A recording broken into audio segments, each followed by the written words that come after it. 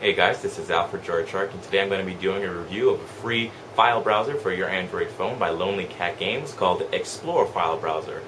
Let's take a look.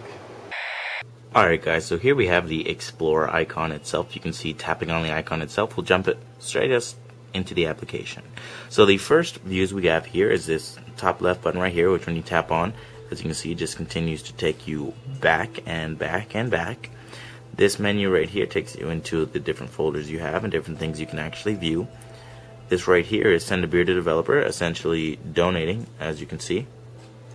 And this is the menu button where we can take a look at the About screen, we can exit the application, and then we have three different types of setting menu. We have Configuration, which is where you can check and uncheck Show Hidden Files, Use Own Viewers, Show Media Files, Open APK as Zip, Full Screen Image Viewer, Alternative Panel Switch, Full Screen Mode, and Dark Theme. Within this menu we also have the root access. As you can see, tapping on it we can actually enable root access features. We also have Sort By Extension, where we can change right there. We can sort images by, and we have different sortings right there. We have text coding. This is for more advanced people. Jumping back. And we have program password if we'd like to set a password for the application. Tapping menu again, we have key shortcuts that we can actually configure, as you can see. Tons of different options, as you can see. Tapping menu again, we have configure buttons. And this is kind of similar to the shortcuts, just with slightly different options, up and down mainly being the main ones. Now, within the application, this is definitely not the most user-friendly Explorer that I've seen. It has a little bit of a PC-esque feel to it, and it's not the easiest thing to get used to. I've been looking at it a little while and still not fully sure the full capabilities of this application, because every time I think I've finished learning what this thing can do, I find another feature. Anyways, so you can see right here, tapping show, we can show hidden, we got web storage, show LAN, Picasa, and FTP. Tapping on FTP is just to show that if we'd like.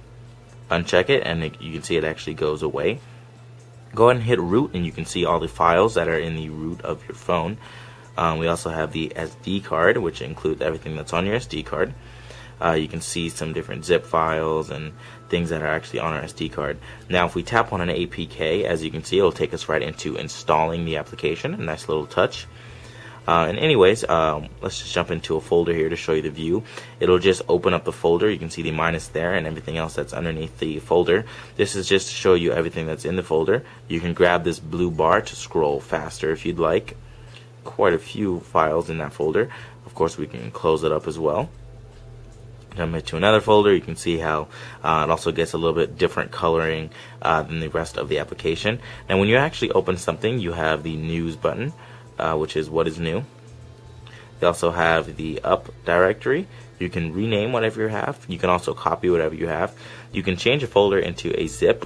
You can also delete what you're having, what you're looking at, and then you have a new folder button as well. So this is where you can add something new. And then hitting that show button right there, as you can see, shows up the details about what you're actually looking at. Anyways, closing cross, you can see you have check marks here. You can actually multi-select right from the same view you're already looking at to not have to dive into different menus, which is nice. Tapping this menu button just opens up the regular menu button. And really what this application is really what the name just implies, exploring your SD card in the root of your phone, just taking a look at what you have without having to use a computer to do so. Not the most user-friendly user interface, once again, but definitely very in-depth application. If you want to spend the time to get used to it, this is one of the better Explorers out there. So this application has over 500,000 downloads, but gets a 4.7 out of 5-star rating in the Google Play Store, which is a really good rating. Now, like you saw from the video, I actually don't like the user interface for the application. I think applications like Lynda File Manager are a little bit cleaner, a little bit simple to use, and still have most of the features, if not all, that this application does. But this application has more of an expert feel, which is why you feel like it has more of a learning curve to it, or maybe it's just me, I don't know. I do know that this application had a little bit more of a difficult user interface for me to get used to, and I think they could work on improving that. But thanks you guys for watching. Have a great day.